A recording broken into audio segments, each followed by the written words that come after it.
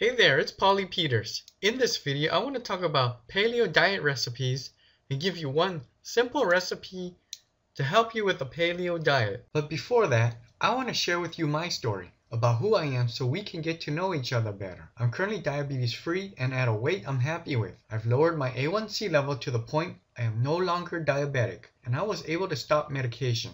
But it wasn't always like that in the past. In fact, I used to really struggle with my diabetes and weight. In 4 years, I lost a total of 7.5 pounds. Doing vegan, Weight Watchers, gluten-free, you name it, I most likely did it. My diabetes was so bad, my doctor kept telling me that I'd get vision loss, nerve damage, and kidney disease if I didn't change. But then I discovered the paleo diet. I wish I learned about it before I got sick and gained a lot of weight.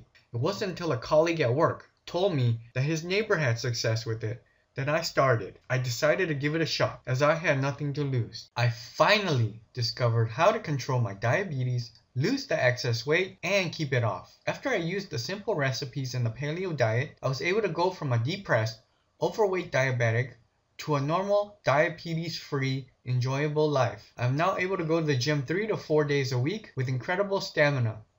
Not only that, it feels amazing no longer having to take medication. The following recipe is the exact one I've been using in my diet for the last 2 years. My wish is that it helps you achieve your goal, like it did for me. Now on to the recipe. Curried cauliflower soup. Ingredients: 1 diced onion, 1 tablespoon of oil, 1 finely chopped garlic clove, 1 teaspoon of ground turmeric, 1 tablespoon of ground cumin, 1 tablespoon of ground cilantro, 1 tablespoon of ground paprika, half a medium cauliflower, 4 cups of vegetable stock, salt and pepper to taste. Instructions: fry the onion and garlic in a large pan with oil on medium heat until slightly browned.